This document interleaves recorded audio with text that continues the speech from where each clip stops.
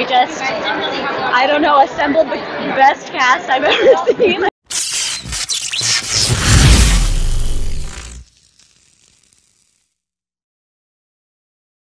How did you come up with the idea for the second best hospital of the galaxy? Well, I was thinking about all these classic sci-fi films, like, you know, The Thing, John Carpenter's The Thing. There's this monster, you know, and it's evil, and it's shape-shifting, and it's eating things. And then I thought, wouldn't it be fun if that was a patient? And they were like, I can't stop eating people and shape-shifting. And so it just, these main characters in these sci-fi dramas become these patients in our world that become funny and can get cured or treated, or because they're a challenge. And it kind of shows a perspective clip of who the villain is, and are they really a victim? Do they need help? Yeah. I love that. Why the second best hospital? Well, because Nebula General's the best. How did you get this cast together? Like to voice your doctor? I mean, I knew Natasha from Russian Doll. I wrote on that, and when I came up with this idea, I brought it to her and Maya.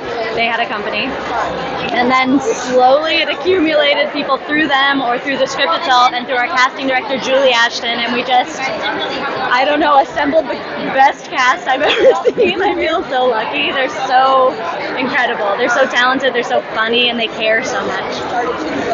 Speaking of, like, how funny they are, on average, how many takes would it get to get a take without everyone laughing? Oh yeah, to get them laughing? First take. First take? Yeah, almost always. Yeah, every take was usable. It was pretty wild. You just had a smorgasbord of things to choose from.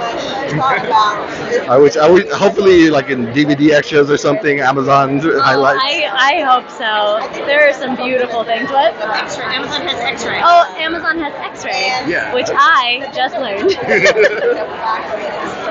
What do you hope fans take away from the series? Oh, I hope they take away a sense of warmth and acceptance and joy, and I think there's an element of, I just want everyone to feel understood in the collective anxiety that we all feel, and sort of the collective panic that we all feel and try to suppress. I think we're already on our way there, but I just want everyone to be like, yes, we all have this.